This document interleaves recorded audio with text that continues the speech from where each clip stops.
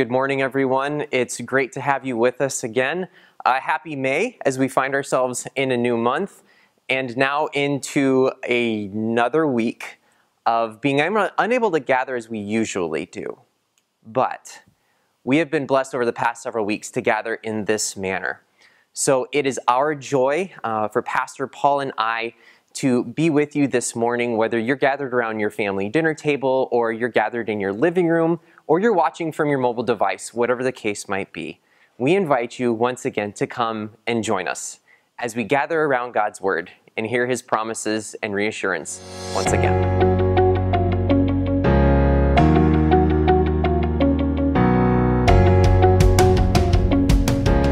As we gather together this morning, we do so in the name of the Father, and the Son, and the Holy Spirit. Amen. You've probably been in your homes for a long time, and most likely you've had a discussion or two between either you and your spouse, or you and your kids, or if you have more than one child at home, between one or two or three or four children, whatever the case might be. And usually when those discussions happen, there's the issue of blame. Our kids have thrived in this season. There's been a lot of things that we've seen them grow in, but we've seen them grow relationally as well when it comes to how do you handle conflict. And in the back of my mind, as I've watched this and kind of engaged in it myself, these words from Jesus come to mind. From Luke chapter 6, beginning at verse 39, Jesus tells a parable and says, "Can a blind man lead a blind man? Will they not both fall into a pit? A disciple is not above his teacher, but everyone who is fully trained will be like his teacher.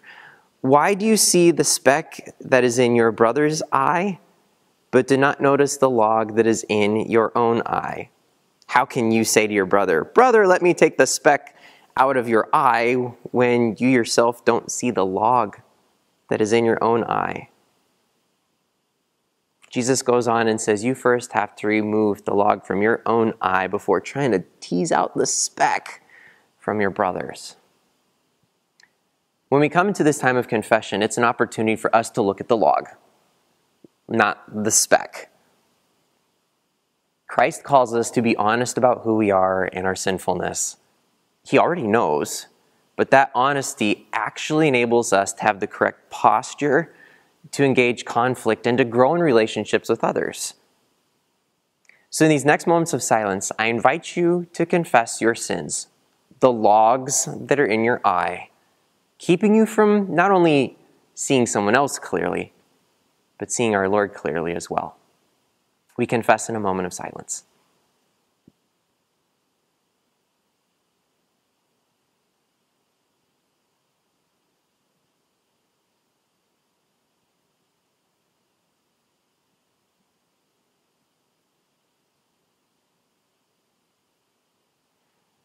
It's God's Word that shows what those logs are in our eyes. And when He removes those, the first thing we realize is how much we're loved. We're reminded from 1 John, we love because He first loved us. So my declaration to you is that you are loved. You are forgiven. Your sin, the log, has been taken care of. It's been removed and dealt with. And now, having received the love of God, we now can love each other. So as you begin this week, go knowing that you're forgiven, a forgiven child of God. In the name of the Father, and the Son, and the Holy Spirit. Amen. Jesus said, "My prayer is not for them alone. I pray also for those who will believe in me through their message, that all of them may be one. Father, just as you are in me and I am in you, may they also be in us, so that the world may believe that you have sent me. I have given them the glory that you gave me, that they may be one as we are one, I in them and you in me, so that they may be brought to complete unity. Then the world will know that you sent me and have loved them even as you have loved me. Father, I want those you have given me to be with me where I am and to see my glory, the glory you have given me because you loved me before the creation of the world. Righteous Father, though the world does not know you, I know you, and they know that you have sent me. I have made you known to them, and will continue to make you known, in order that the love you have for me may be in them, and that I myself may be in them. This is the word of the Lord. Praise be to Christ. Grace, mercy, and peace be unto you from God our Heavenly Father, from our Lord and victorious Savior, Jesus the Christ. Amen. We're living in constant tension. I was reminded of this as I just finished reading Steve Ambrose's book about World War II. He was describing the horrible terrors that our soldiers in the Army faced here during the Battle of the Bulge during December of 1944. See, the Allied troops had just pushed the Nazi soldiers off the beaches in Normandy, France here, and then all across the country of France, recapturing France from the Nazi soldiers here. It had taken 6 months of incredible warfare for them to push the Nazis out of France here. But now it was December of 1944, and the American troops had just entered into the western portion of Germany. Now, friends, winters in Germany are a lot like winters in Minnesota. They're brutally cold. In Germany, along the Rhine River, they get more snow there than we typically get here in Minnesota. And there at night, temperatures can drop from 10 to 20 degrees below 0 Fahrenheit during the evening here. And American GIs were sleeping outside in foxholes that they had to dig each night. And these were only 12 to 18 inches deep in the ground, just low enough for their body to lay into here, because that's all the deeper they could dig them with their pickaxes and small shovels for that soil. It was frozen like a rock. Thus, the American soldiers were basically sleeping outside without any protection over them.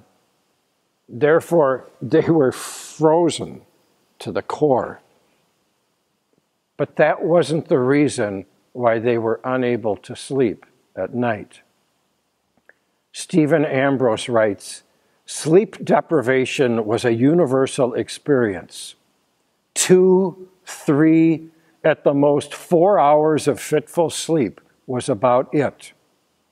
He continues, no matter how sleepy a man was, he lived in constant tension. Why?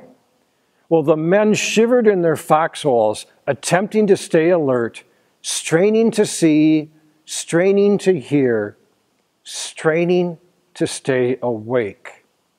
They would chew gum or tobacco. They had nothing to do except to think about the precarious position they were in. Friends, in the darkness of night, these soldiers' young nerves were on life's edge. One mistake would mean instant death, not just for you, but for all of the soldiers around you in your unit. Thus, that piece of snow falling from a nearby pine tree at night, it would strike terror in their minds. They were thinking, was that just snow, or were the German soldiers sneaking up during the darkness of night? Private Arthur Lindbold said, you always slept with one eye open. He says there was no moving around. You never talked to another soldier in the foxhole next to you, for any noise could give your position away. You never got used to it. You never got used to it. Are you kind of feeling somewhat to that extent today? I'm still not used to the threats of living under the COVID virus. This isn't warfare against the Nazis in Germany, but it is a war between life and death. This is why our country's been shut down. We're not sleeping in foxholes outside, but we're locked into our homes each day. We're not dodging bullets or grenades or bombs from the enemy, but we're trying to avoid the breath of a total stranger. 6 feet away in the stores, 15 feet distance if you're following a runner. We're wearing face masks when we enter into Target or other stores. Playgrounds are closed when the kids really need them. College kids have had to return home. As one of them told me in my phone call to him last week, he said, I sometimes feel like I'm living in a foxhole with my parents. I didn't ask for his parents' reaction to that. Yes, fear. Fear, not from the Nazis or of other soldiers, but of sickness and death, from a virus that's killed hundreds of thousands of people around the world. We're tired.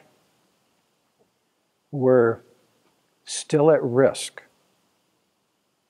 Many of you may not be sleeping well at night.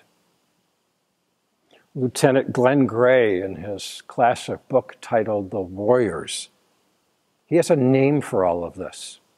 He calls it the tyranny of the present. The tyranny of the present. And I find that to be fascinating because it's so true. He described these soldiers, and to an extent, you and I today. He said, in a foxhole, the past, and more importantly, the future, do not exist. The only thing in the world that matters is the present. You don't care about the past because that's gone and you've survived it. You don't care about the future because the future is so unknown. It's so unpredictable. It seems so distant. We're locked into the moment, and we have to be because we have no other choice. Unless, as this soldier told Ambrose, we were so helpless and all alone, and there was nothing we could do.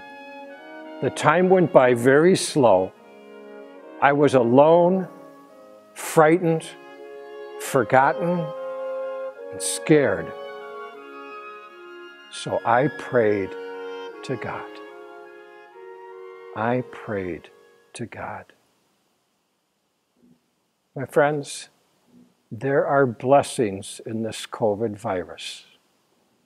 Are you recognizing and appreciating them? Let's talk about prayer for a moment.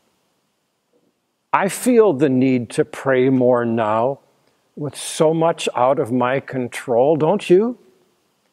Yeah, I've felt this lack of power, from our government, from our medical system, from our economy, or other things that I used to put more trust in, don't you? I've felt alone at times. My sleeping pattern has changed. I know that I'm not in control of the past, the present, or the future, aren't you? So maybe these soldiers from 75 years ago, stuck in the foxholes of Germany, maybe they have something to teach us or to remind us of. For Jesus prayed this prayer for his disciples in his final moments with them before he was arrested and crucified. In fact, it's the longest prayer by Jesus recorded in the Bible. See, Jesus knew that each one of his disciples was going to be arrested.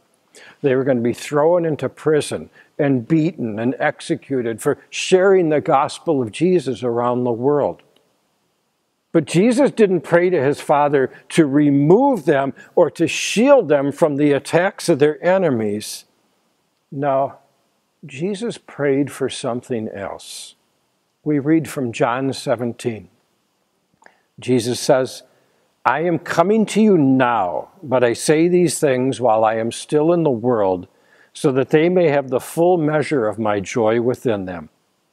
I have given them your word, and the world has hated them, for they are not of the world any more than I am of the world.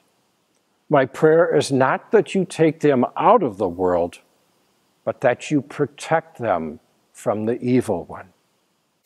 Jesus prayed two things for them, and I'll list them backwards.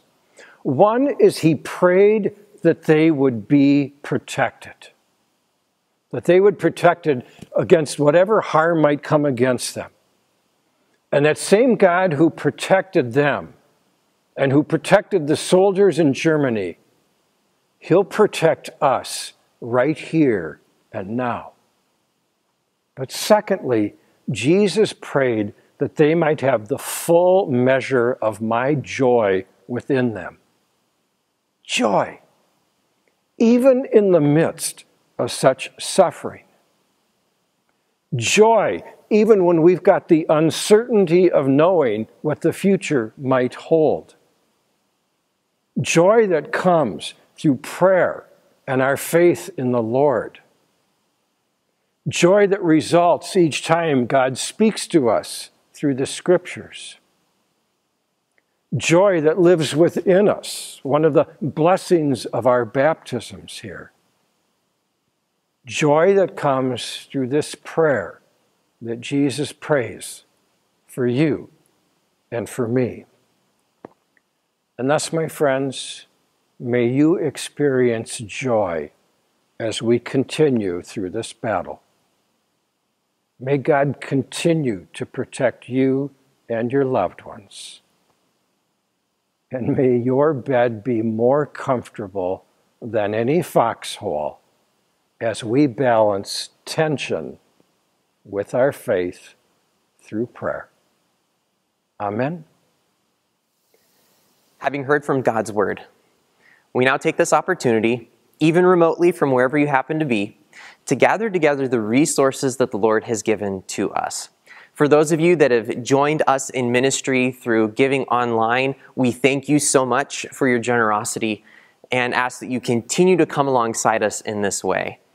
If you'd like to join us in the Lord's work in and through Christ Victorious, you can click on the link below, or you can go to christvictorious.org, and then the top right corner, select CV Giving to set up online giving.